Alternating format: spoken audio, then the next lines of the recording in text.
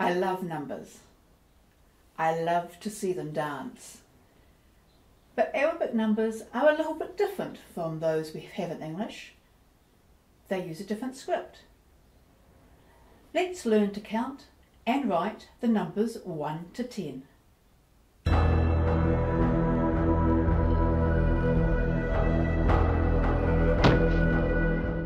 Hi, I'm Kashmir.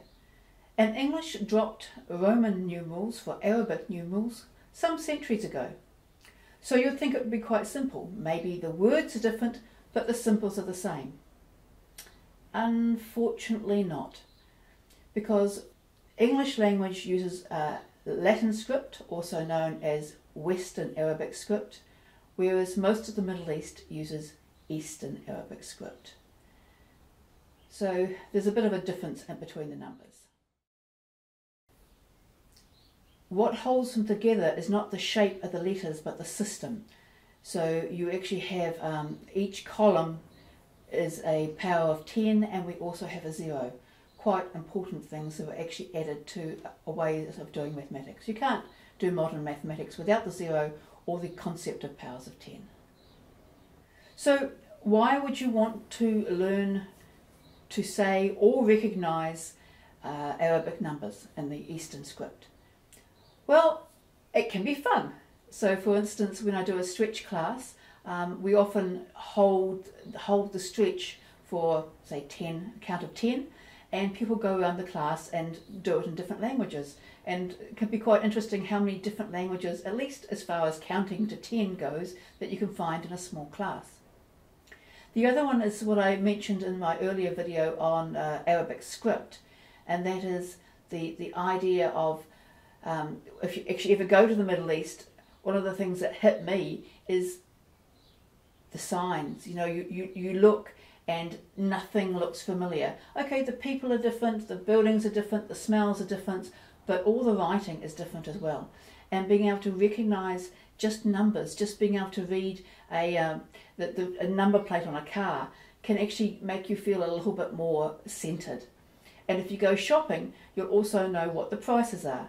In most places they'll actually show you the price on a calculator and hold it up for you, but it's a good feeling to know ahead of time that you knew exactly what the price of that was before you bought it. So let's get started.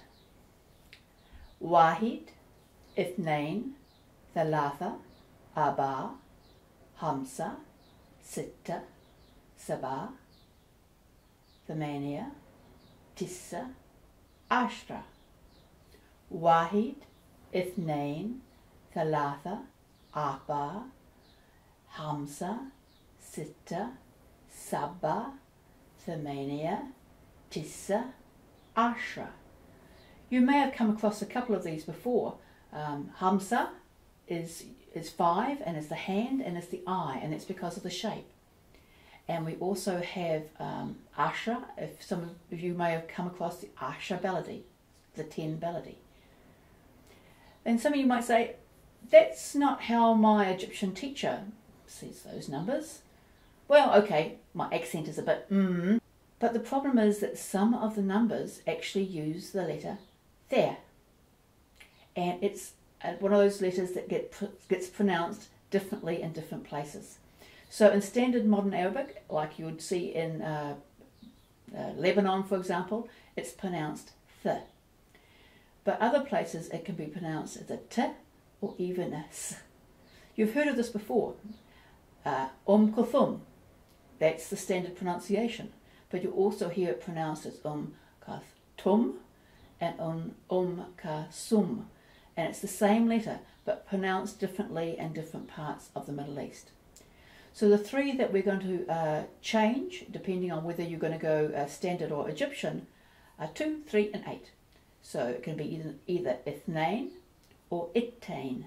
3 can be thalatha or talata. 8 can be thamania or tahmania. You can pick one or the other. You shouldn't mix them. So you should either decide on the t sound or the th sound. T actually works with Egyptian best, but th sounds more standard. Okay, go off, have fun!